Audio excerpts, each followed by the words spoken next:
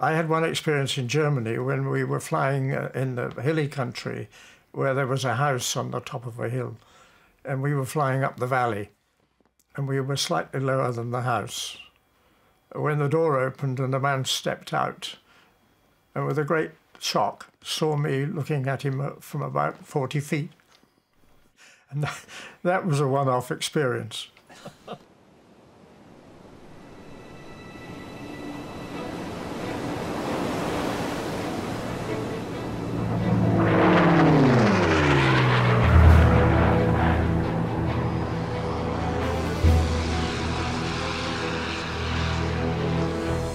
During World War II, Adolf Hitler and Germany strangled humanity.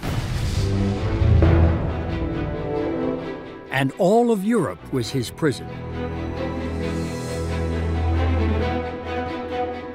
But sometimes mission, man, and machine merge to produce a sudden stroke of liberation from tyranny.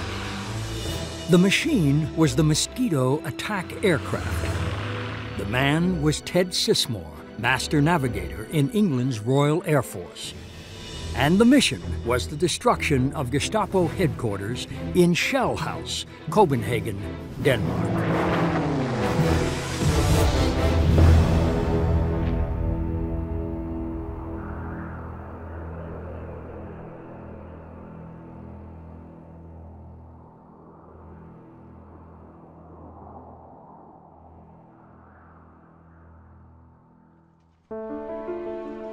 The German war machine subjugated almost all of Europe. But Nazi brutality triggered the rise of resistance movements in many countries.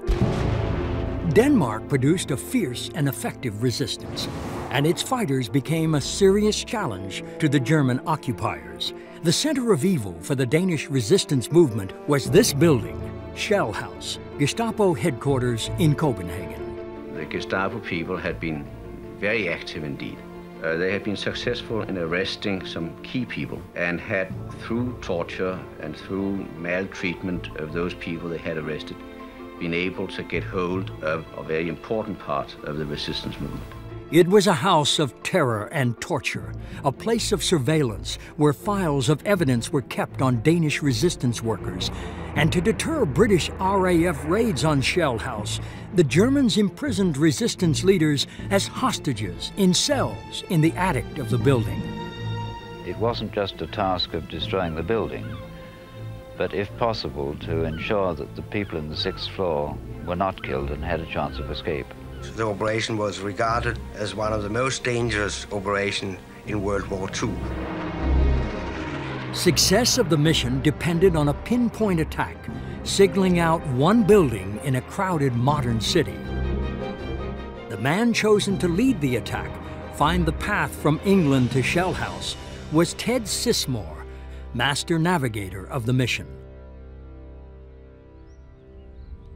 Today, he lives in a small village north of London. When I was still at school, we could see Germany building up. We could see Hitler being a problem. Schoolboys talked a lot about it. And it's silly to say this, to remember this now, but it's true. We used to say we were afraid the war would come too soon and we wouldn't be old enough to get into it. I joined the RAF Volunteer Reserve in August 1939. Our first contact with the Danish resistance was when we were shown some information about the Gestapo headquarters. The Danes were getting worried about the amount of information the Gestapo had put together on the underground movement.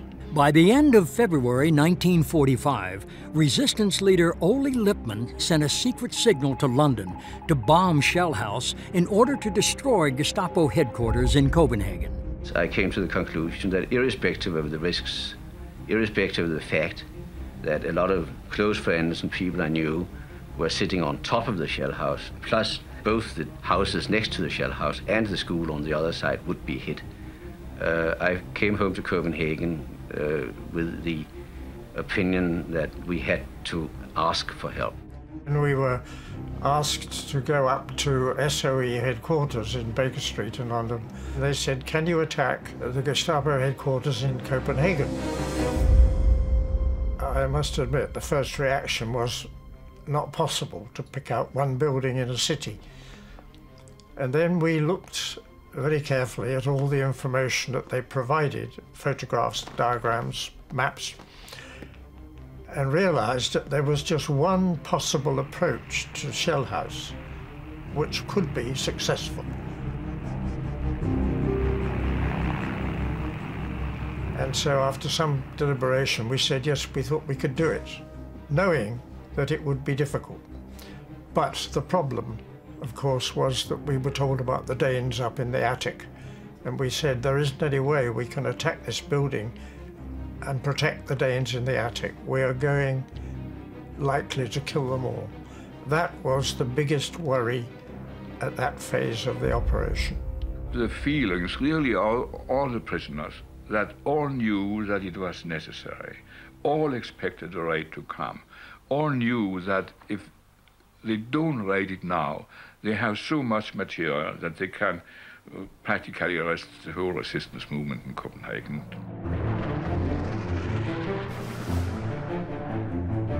The Mosquito was a breakthrough attack aircraft that had extraordinary speed and maneuverability.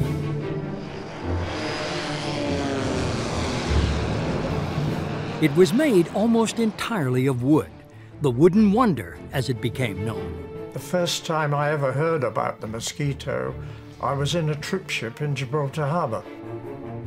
And this story came around that de Havillands were building a wooden bomber which was going to be exceptional. The Mosquito gave the British a versatile weapon for low-level operations. Much faster, much more nimble, and more threatening to German control of the air. It's incredible this aeroplane lives up to its reputation. I mean, it was supposed to be very fast and very maneuverable. Well, within 5 minutes of getting airborne in it, you knew that was true. It was fast and it was maneuverable. And so I decided that's where I wanted to be.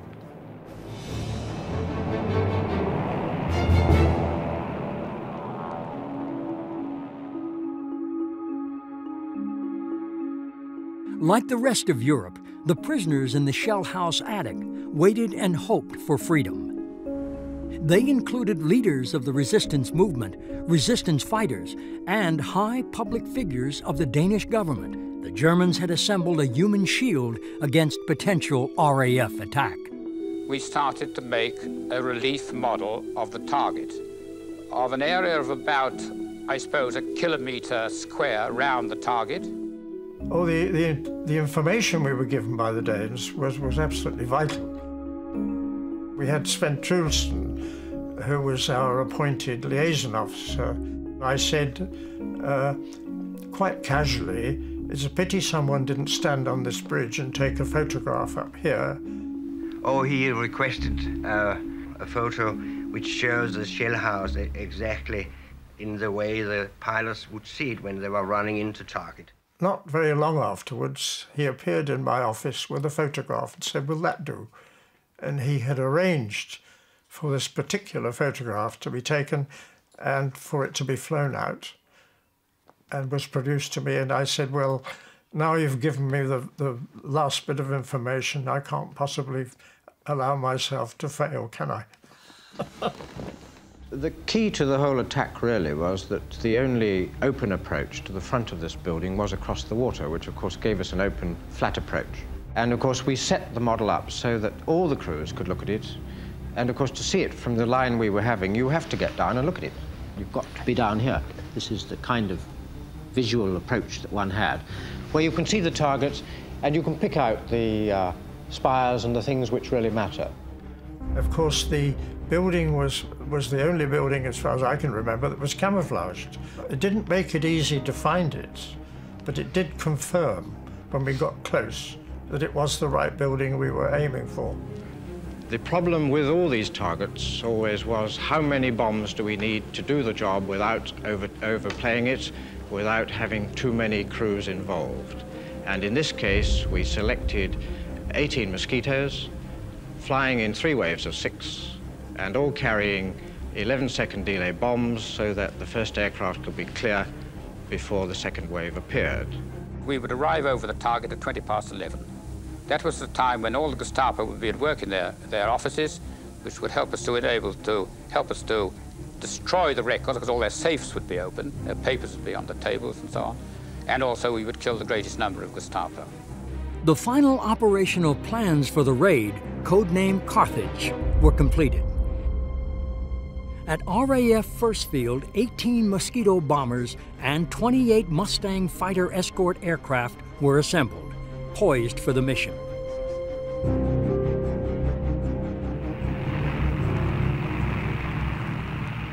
But the North Sea route to Copenhagen was lashed with turbulent weather, gale-force winds, and rain.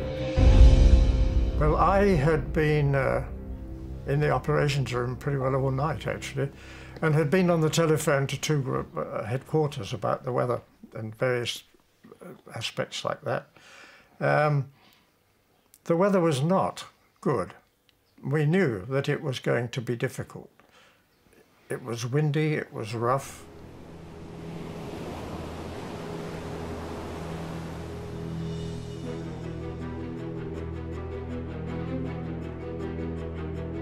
Finally, on the morning of March 21st, 1945, the weather conditions improved, and one of the most daring raids of World War II was underway at last.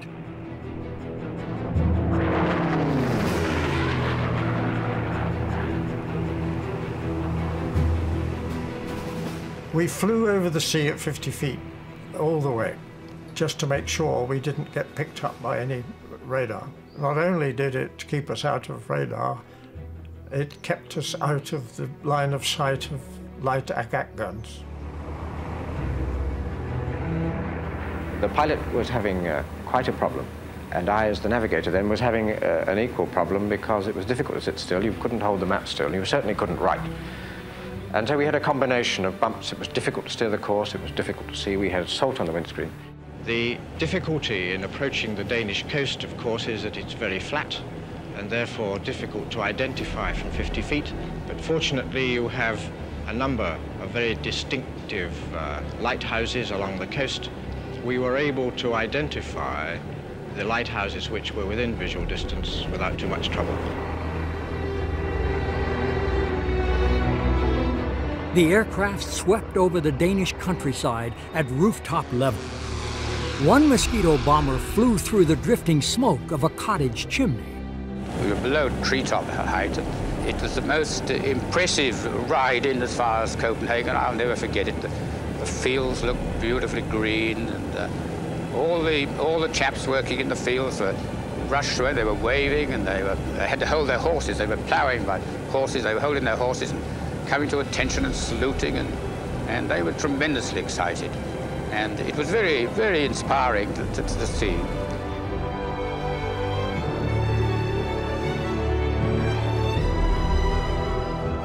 To the people of Denmark, the sudden appearance of low-flying British aircraft represented the awakening of freedom.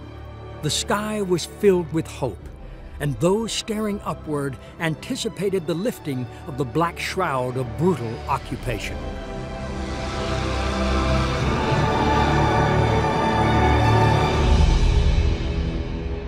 The target was difficult to find. The important thing was to make sure that one was on the track line that we had drawn on the map, exactly. And I don't mean nearly, I mean exactly, because it meant that if we could stick on that line, the target would come up straight ahead. Fortunately, with the geography of Copenhagen, the line we had drawn was relatively easy to follow once we got onto it. We saw the target at a reasonable range, and the camouflage was just confirmation that it was the right building.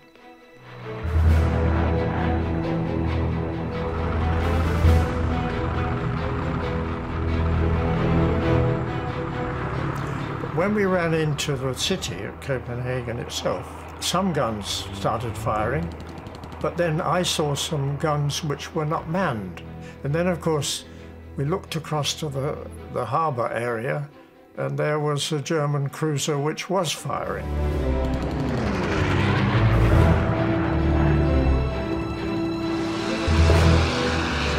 It was pretty well standard drill if you were attacking a building to release the bombs to try and strike somewhere close to the ground. Because remember, we had 11-second delay bombs, so the bombs were going to hit and be somewhere into the building before they actually exploded. So we wanted to get them in low down to have the maximum effect. Approximately 3 blocks from the target, people waved at the onrushing British aircraft. The mosquitoes literally streamed down the streets towards Shell House and then pounded the lower floors of the building with explosives and incendiaries. The attacking aircraft aimed or skipped their bombs towards the lowest levels of Shell House. A tactic that provided precious minutes for the hostages and resistance fighters to escape down adjoining staircases. But then we went down the staircase, and then we could see across the yard, we could see that another part of the building was destroyed for the upper floors, and we saw that our comrades who were there, of course.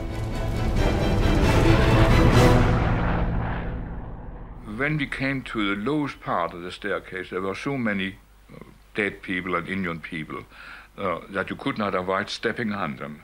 And that stopped me, and I stood waiting at the balustrade, and folk came from behind and knocked me on my shoulder and said, "Get on, Raper, we have to get on." At the time of the raid, Paul Borking, parachutist and SOE agent, was being interrogated on the 5th floor. "In the morning, you will be shot."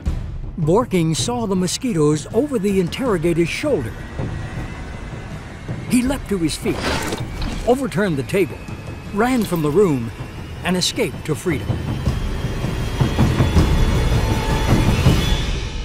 First time when I got really scared was when Mr. Shark and Foe, Campman and I, we four, at the same time were running away from the building over about between 50 or 100 meter open space. And I thought, now they will start shooting you in your back. But nothing happened. Shell House was destroyed, as was the largest store of Gestapo records in Denmark. And many of the attic prisoners escaped.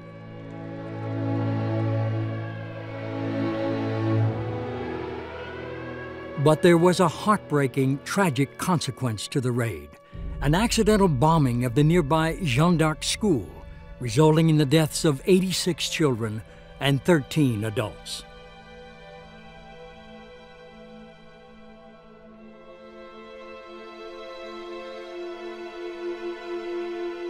Since the objective of the raid was to destroy the documentation, the raid was totally 100% successful.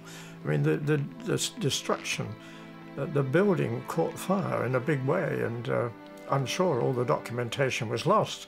So 100% success. Then you have to balance it with the losses. Some of the Danes in the roof were killed. All those children were killed. How can you balance it?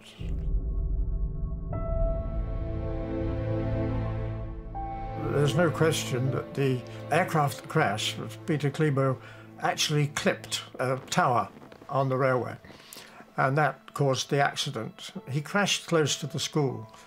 The smoke from the fire clearly hid the target from the people coming up behind, and somebody accidentally, because of the smoke, released the bombs early, and they went into the school. The most terrible tragedy. There's little doubt, though, that had all the bombs gone into the target, it's most likely that most of the Danes in the attic would have been killed.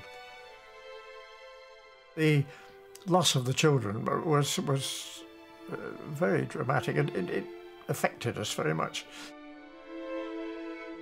We were up there in Copenhagen, only weeks really later, when we went up with a small team as guests of the new government, just after the war ended.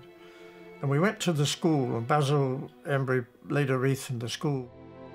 And we met the parents of the children that were killed. And I shall never forget it. They all said the same thing. We do understand. I don't know how they could. Edward Ted Sismore, master navigator of the Shell House raid, rose to the rank of Air Commodore before retiring in 1976. After the war, he also became a pilot. Denmark awarded him the Order of the Dannebrog. Shell House was completely destroyed, along with vital Gestapo records and information. The attack on Shell House lasted approximately 4 minutes. Many members of the Gestapo were killed. Most of the Danish resistance fighters imprisoned in the attic escaped. The Royal Air Force lost 10 airmen, 4 Mosquito bombers, and 2 Mustang fighters. The British raid on the Shell House helped destroy the power of the Gestapo in Denmark and allowed the Danish resistance to continue the fight for freedom.